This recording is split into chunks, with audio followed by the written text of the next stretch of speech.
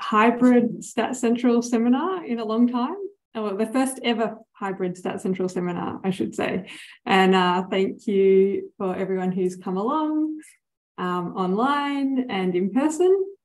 Today, Mark is going to be talking about multivariable modelling, so a few do's and don'ts, which I'm very interested to hear.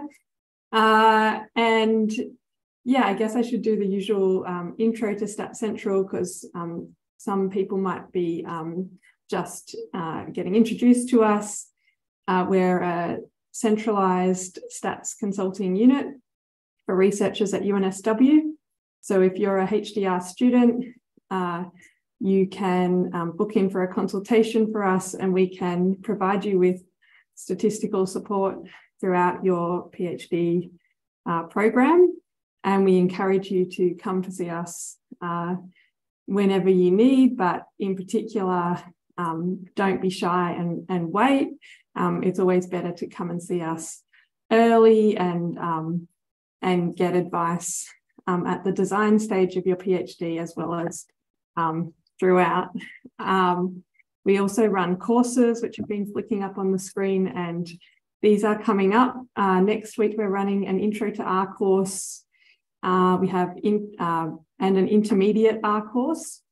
So it's not too late to enroll in those courses. And a couple of weeks after that, we've got our Intro to Stats course and regression modelling courses in May. So definitely check them out. Other than that, over to Mark. Thanks, Eve. Just bear with me while I get my presentation up.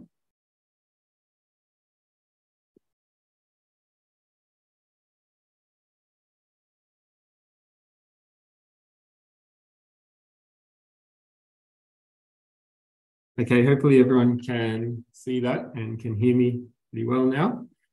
So yeah, as Eve said, I'm going to be talking about a few do's and don'ts of multivariable regression modeling. And I don't want to make it feel like this. I know a lot of stats advice can sometimes feel like it's 10 do's and 500 don'ts, but I've tried to make it equal. I got the same number of do's and don'ts.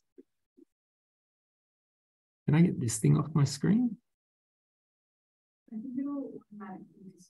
Oh, okay, if I don't touch it. Yeah. That's a lot.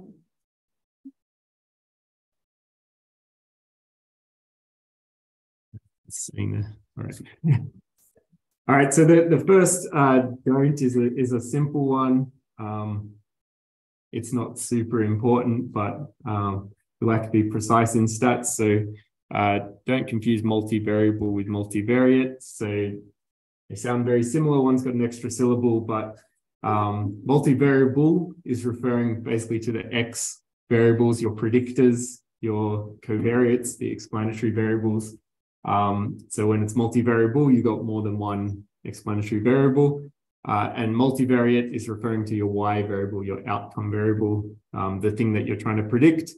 And so a multivariate model is one where you've got multiple outcome variables. And that's kind of rare, but it can happen in situations where you've measured lots of things that are, correlated with one another, like species counts. If you're doing an ecology study and you've counted the number of different species in an area, for example, and you want to take into account the correlation in that outcome variable.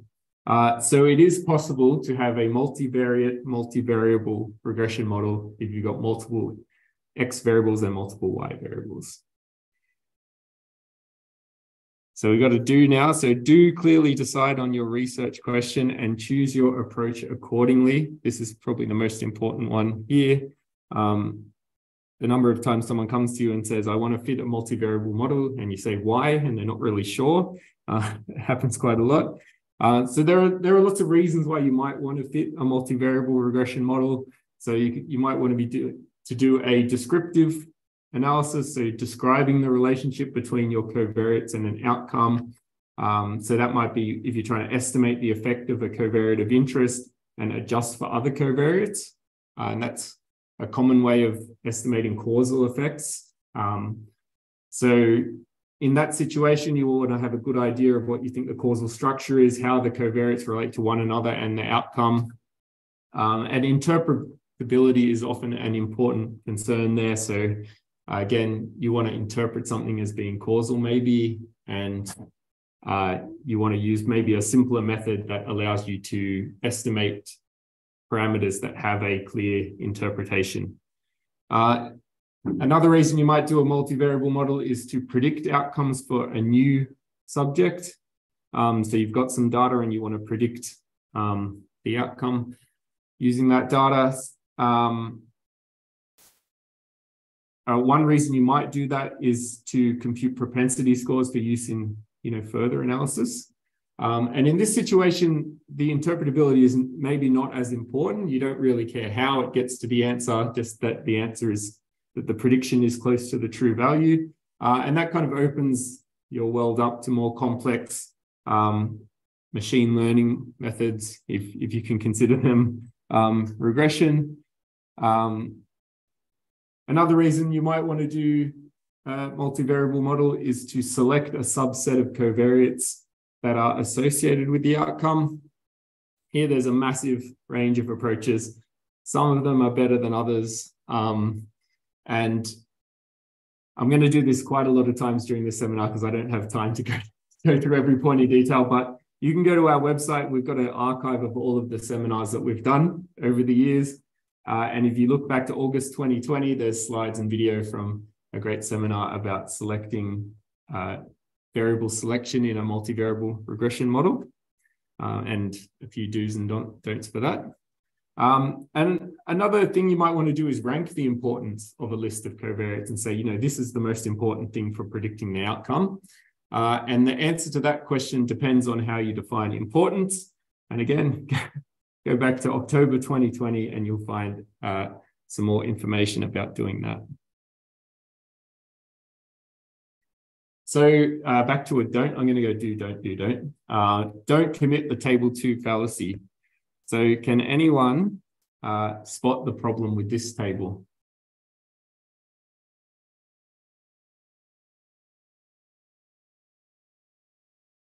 Hopefully you can kind of read it.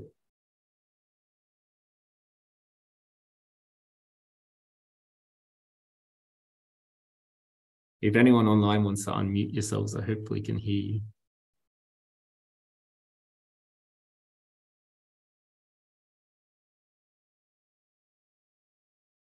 No one? It's including the hypnotics only, which is unrelated to the other. All right. No one brave enough to have a guess. Eve? Oh, that's a good guess. Yeah, that's a good point. Multiple comparisons, as in we've presented, I don't know even how many, probably 40 odd 95% confidence intervals. So the probability that any one of them doesn't include the true value is probably going to be quite high. That's not what I was looking for. I was looking for the table 2 fallacy. So this is actually called table 2. So it's called the table 2 fallacy because table 1 in a paper is usually like, or clinical paper is usually like describing the population, like demographics. And then what people often do in table 2 is to fit a multivariable regression model and chuck all of the regression parameter estimates and their confidence intervals into a table, maybe put some p-values on there, and call that table 2. And the reason why this is called a fallacy is basically that there's this implicit suggestion that the adjusted estimates can be interpreted in the same way, right? You don't think I need to interpret this hazard ratio differently from that hazard ratio because they're in the same table, they're in the same format. And the problem with this is that, so if the model's correct, they might actually represent different types of causal effects. So one of them might be a direct causal effect and one of them might be a total causal effect.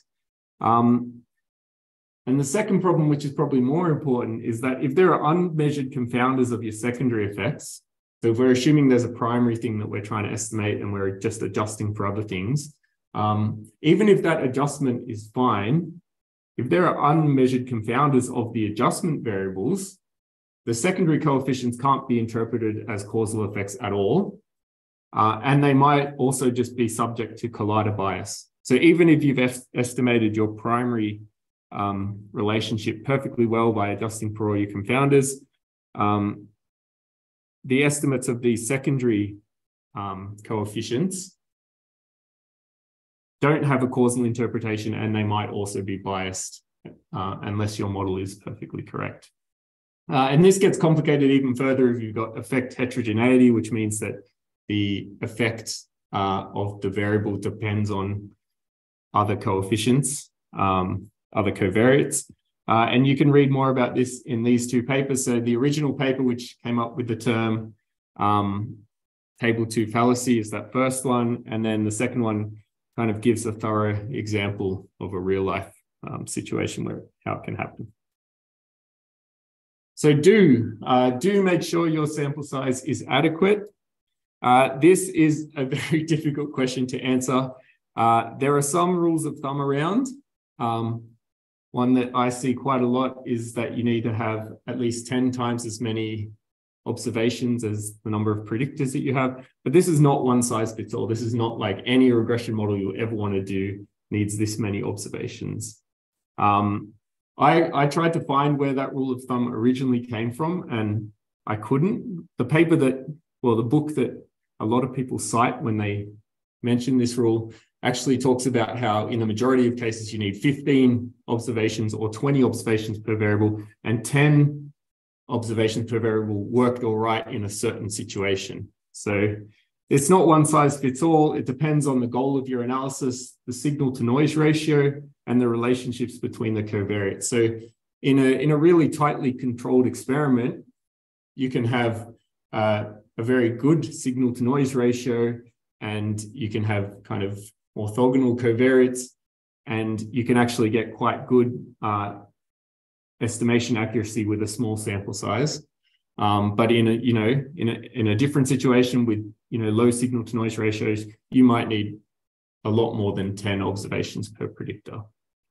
And just a thing to note is that you should actually consider not the sample size, but what some people call the limiting sample size or the effective sample size. And the idea of that is this is the value that's actually related to the accuracy of your estimation or the power of your hypothesis tests. So when you've got a binary outcome, the limiting sample size is actually the size of the smaller outcome group. So if you've got a sample size of 5,000, but only 10 of them had events, your limiting sample size, it's like having a sample size of 10, basically. And in a time to event outcome, the limiting sample size is the number of events. Similar idea. Hi, don't use bivariate relationships to choose candidate variables. This is a pretty common approach. What you could do sounds kind of sensible. So you got a large list of covariates. For each of them, you can fit a single model, a univariable model, so just one predictor and one outcome. And if your p-value is small enough, you then include that variable in your multivariable model. And there's a question there about how to set that cutoff value, alpha. You could use 0.05, but then people say, oh, you might miss a few things that are important. Let's put it at 0.1, when at 0.2. There's no really good choice there. This is sometimes called bivariable screening or bivariable selection or univariable screening. But basically, this is a bad idea. And the reason is that covariates that are only important after adjusting for another one will just be missed altogether. So even if you've heard of forward selection, where you're adding things into the model one at a time, this is like doing forward selection, except anything that doesn't make it in at the first step just gets completely forgotten about. So it can't even get in, even if it's found to be important after you adjust for some other variables. So this can happen when you've got basically uncontrolled confounding, and there's a good paper you can look up for examples of why that's a bad idea. Okay, do consider uncertainty. So this is general stats advice, do consider uncertainty, but in the context of regression modeling, you should consider the uncertainty that comes throughout your entire modeling process. So if you performed variable selection, you wouldn't necessarily get the same variables every time. And I don't mean that in the sense that there's something random going on in your computer program. I mean, if you did an experiment and did variable selection, and then I did one and did variable selection, we might not end up with the same set of variables. And so that's some uncertainty there. It's not like if you're doing variable selection, the set of variables you end up at the end is not the truth. There's some uncertainty there, right? So one thing that is a good idea is to think of how the results would change if the data changed.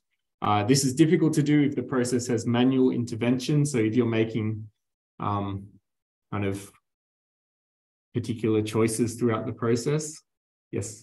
But if the manual intervention is guided by substantive knowledge, isn't that a better thing rather than just relying on whatever the data is doing? Yeah, the question for if the people online didn't hear, the question was, isn't it better to use manual intervention if that's including some kind of substantive subject knowledge instead of just letting your automated program do the work? Yeah, I think that is true, but I still think it's important to consider the uncertainty that happens before you get to that point, let's say, and that's difficult to do because one idea to consider the uncertainty is bootstrapping, which is basically where you resample your data sets. So you pretend you've got new data sets and you repeat the whole modeling process and kind of see what happens, see how many times you get the same variables or different sets of variables. Okay, online question. I'm going to ask Lisa's question, and then at an appropriate time, I'll go back to ask one about a table 2. Mm-hmm. Can you confirm that you are stating not to use forward selection? Can we assume that using, for example, the step function and AIC, BIC, which effectively does backward selection, and a criterion-based evaluation and most parsimonious model? Can I confirm that I'm saying not to do it? No, I'm not going to say never to do it. I used to kind of think never do it. And then I said on Twitter, how can I convince people not to do this? And I got a whole heap of very smart statisticians saying, actually, it can be pretty good in some situations. So it depends on the situation. I'm saying don't do the bivariable screening thing. That's a bad idea. Forward selection is not a great idea, but it can actually get you decent results sometimes. And again, going back to my first it depends what the goal of your analysis is. So think about that before you do it.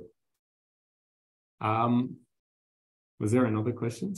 Yeah, this is about the table 2 slide. Yeah. Michael wants to know, so if that's the fallacy, how are we to report variance other than as they do in table 2? Or is it simply when you're reporting this, you need to know exactly what you're actually saying? Yeah, sorry. Yeah, I forgot to say that. Yeah, the original paper's got some recommendations for what to do instead. Basically, what they suggest is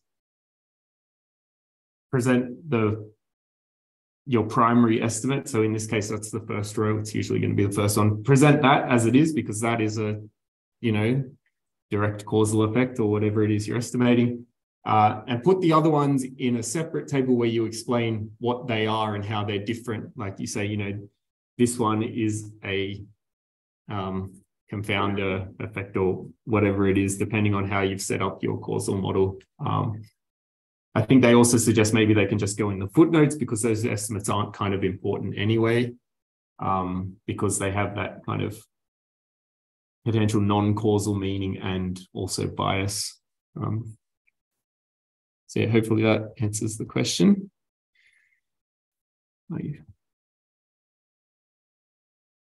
So where were we at? Oh yeah, so the idea of bootstrapping is to resample your data set, repeat the modeling process, and see how often you get the same variables. So you can do this like 1,000 times, and you can see maybe the same variable shows up 999 times. That gives you pretty good confidence that it's an important one. Maybe a variable only shows up once, which kind of suggests that it's not important, but hey, what if that showed up in your original data set? If you didn't consider the uncertainty, you wouldn't realize that it might just be a fluke that it showed up that time. So the paper reference there is kind of the original paper about bootstrapping for model uncertainty. This R package called mplot has some kind of useful inbuilt functions for doing it automatically for certain types of models. So I'll just show you this example here. What this is they call it a model stability plot. And what it does is they resample their data 1,000 times, and for each model size, which is on the x-axis, they find the best model on each data set. And the size of this, so each circle is a different set of covariates that were selected. And the size of the circle is how often they were selected. So in the real package, you can kind of mouse over these and it shows you more information like that. But you can see that if we look at the best model with 2 parameters in it, 76% of the time, it was BMI was the best predictor of diabetes progression, which I forgot to mention. So this is a predictive model of diabetes progression, and there's a bunch of biomarkers kind of entered in there. And so, yeah, 76% of the time, BMI was the most important single predictor. But what's kind of interesting is, so these are colored by depending on whether the model includes HDL or not. And you can kind of see that HDL is not included most of the time. It starts, there's a red circle just there when you get 4 predictors. When you got 5 predictors, it's in the most common model, but it's also just misses out in the second most common model. And then when you move up to 6 predictors, it's kind of definitely in there. And the thing that it was competing with, total cholesterol, doesn't appear at all. So these are the complicated things you need to think about, but you can only really get a handle on if you think about the uncertainty that comes with your results. If you just fit the model on your original data set, you'll just get one of these dots here and you don't know how it fits into the overall picture. So don't use the usual p-values or confidence intervals after variable selection. So we're saying variable selection is fine to do, but p-values and confidence intervals should be, or they are, based on the sampling distribution of the coefficient estimates. And the sampling distribution is the distribution of estimates that you would get if you repeated your experiment over and over again. So, if you repeat your experiment, you'll get a different estimate of whatever parameter it is that you're interested in. The sampling distribution is kind of the distribution of all of those estimates in the long run. And that's how you calculate p-values and confidence intervals. When your model is pre-specified, so you say, I'm going to fit a model with these variables in it, those sampling distributions kind of have a nice form. They're asymptotically normal. So there are these kind of simple-ish standard formulas that are implemented in all stats packages. So once you fit your model, it'll spit out the confidence intervals and p-values. But after you implement a variable selection procedure, these formulas do not apply. So this is what's called post-selection inference. So the sampling distribution is a mix of zeros and biased non-zeros. It's not a nice kind of normal distribution anymore. So you can't do model selection and then fit that model and use the confidence intervals and p-values because they're reflecting a different sampling distribution to the truth. And this paper has actually shown that it's impossible to consistently estimate this distribution, which doesn't sound great. But there are things you can do for post-selection inference if that's the goal of your analysis. And again, if you go back to February 2021, we have a talk about that as well.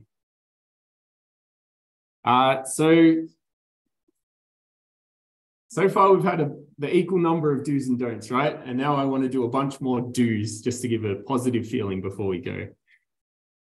So do visualize your data. This is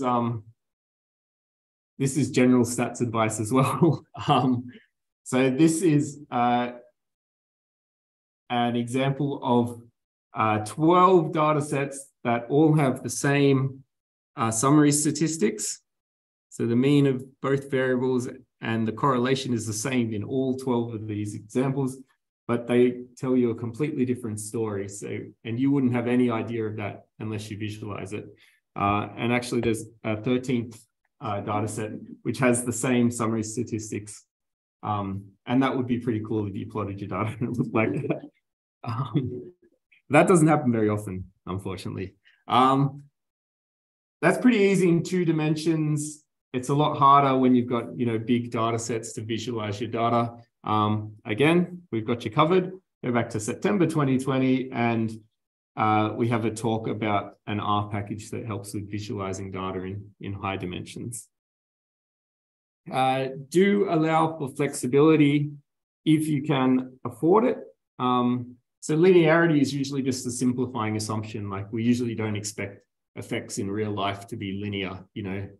Your risk of disease doesn't go up the same amount with every year of age, for example, but maybe it's all right to approximate that relationship with a straight line. But if you've got enough data and you can afford to do it, allow for non-linearities. This is some examples of non-linearities from a package in R that's very good at handling them. You can do kind of 2-dimensional non-linearities, 3-dimensional ones. You can do things with spatial correlations and all that kind of fancy stuff. So that's what's called a generalized additive model, which allows a lot of flexibility. The additive obviously replacing the normal linear there. Do consider the distribution of your outcome variable, because this is often going to determine the type of model that you're going to fit. It's kind of the most important thing. But I've included a few suggestions here. So if you've got continuous unbounded data, then linear regression might make sense. If it's bounded, you might look at beta regression, binary data, logistic regression, count data +1 maybe. Proportional hazard models are good for time to event data. But I've included question marks there because this shouldn't be like a cookbook, like a recipe, right? This shouldn't be like, I've got count data, therefore +1. You need to really think about how that data was generated and think about the assumptions of the model and how they line up with the data. You might have, changing variance with linear regression, or you might have, zero inflation with count data, things like that, that you need to take into consideration. And this is one way that you can do it by looking at the residuals. So do check your assumptions.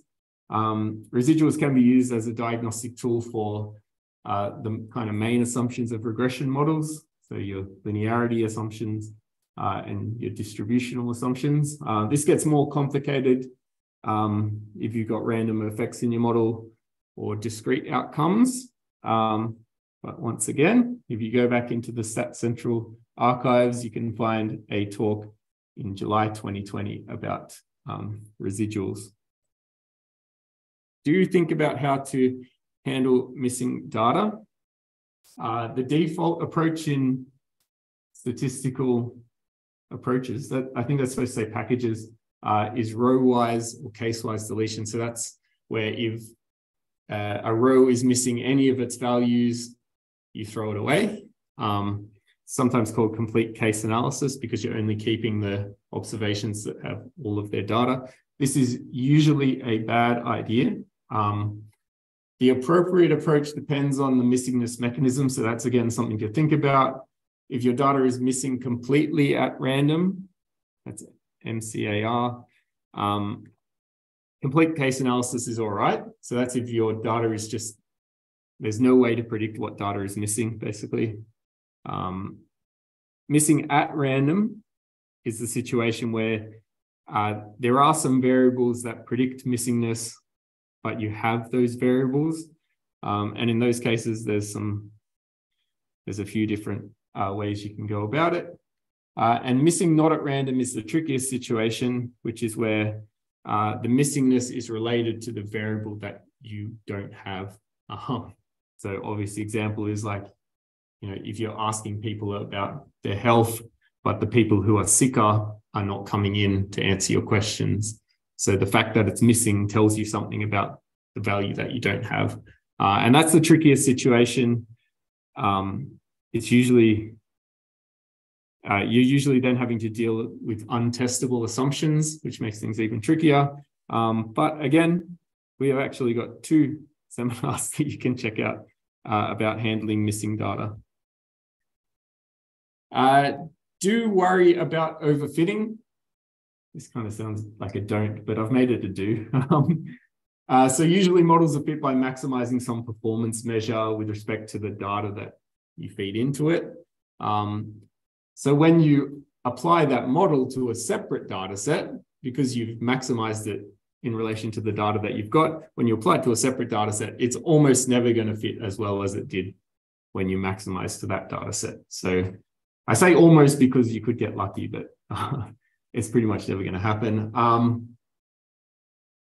So you can't really get a model fit statistic and say that this is how well my model is going to fit to any other data set, because it's almost always going to fit worse than that to an external data set.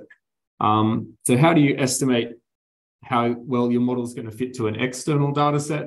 One idea is a data split. So that's where you take some percentage of your data, you use that to fit your model, and then you check how well it fits on a separate set of data that's been kept completely out of the fitting process.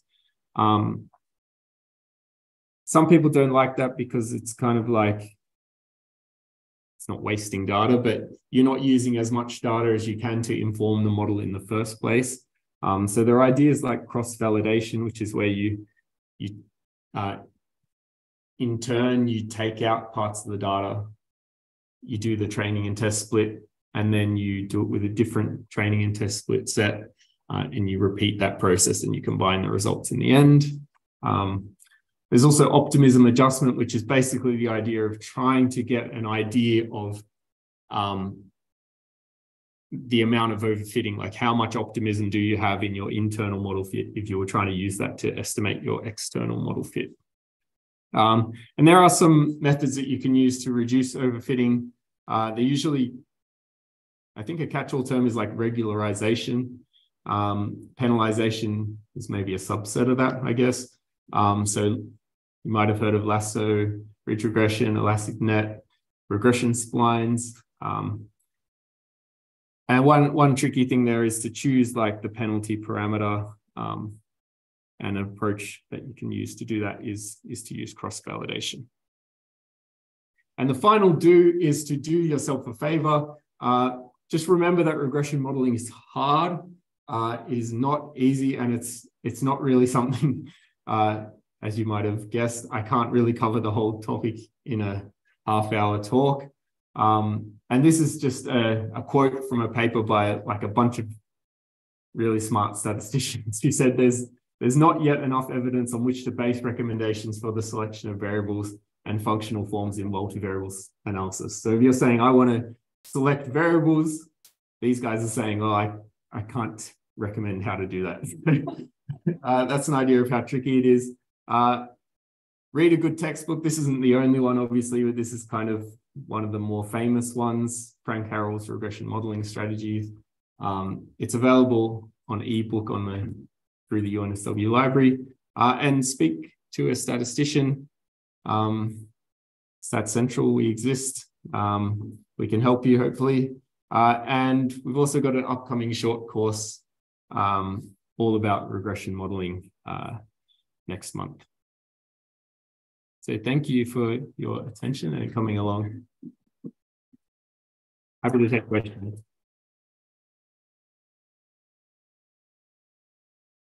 I have an online question. Yep. Back about the dealing with the missing data. So how about assigning missing data to a variable category and fitting the variable as a categorical variable? Oh, yeah. What's that called? That's got a name like missing indicator method or something like that, I think. I think that's been shown not to be a great idea.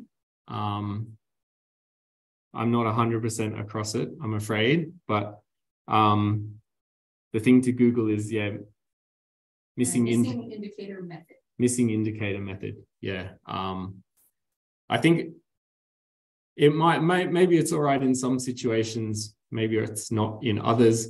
And again, classic statistician answer, it depends on your missingness mechanism. If all of those observations are missing for a specific reason, then maybe it's all right to kind of model that reason in your data set. But if they're not all missing for the same reason, then treating that as the same observation is maybe not a great idea, compared to something like multiple imputation, which accounts for the fact that you've got uncertainty about what that value is.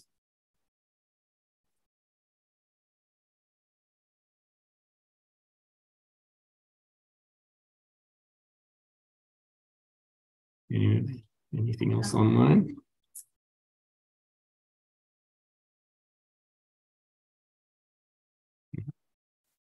Nothing here. What?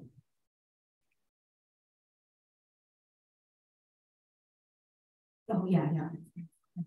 Yes. All right. Well, thanks a lot, everyone. Thanks for coming.